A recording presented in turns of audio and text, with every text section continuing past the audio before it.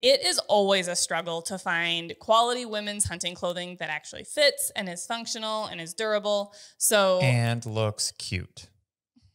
well, of course, that's always a part of the equation. It has to look cute. You got to feel good when you're out there hunting and look good while you're doing it.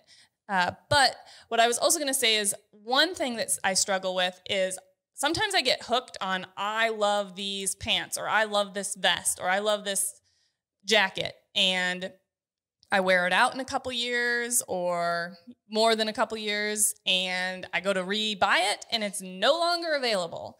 So because the women's clothing market is like typically, you know, borderline fly-by-night companies that come in and they're like, oh, we're going to cornerstone the women's market for upland gear. And then they realize that there really isn't a market. And that's not a slap in the face of women that hunt. It's just the fact that there's very few of you.